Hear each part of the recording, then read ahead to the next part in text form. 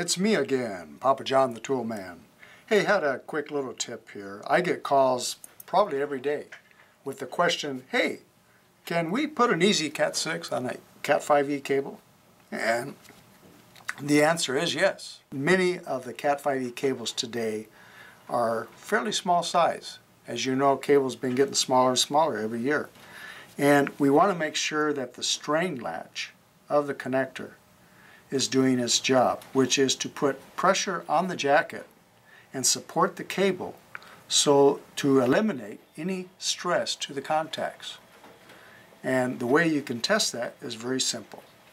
All we need to do is cut off about 4 inches of cable, and then we're going to take this cable and we're just going to put it into the connector.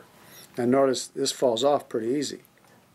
But here's what we're going to do now. We're going to take the tool and we're going to crimp it, and holding that tight, we're crimping it, and now when I pull it out, do the test.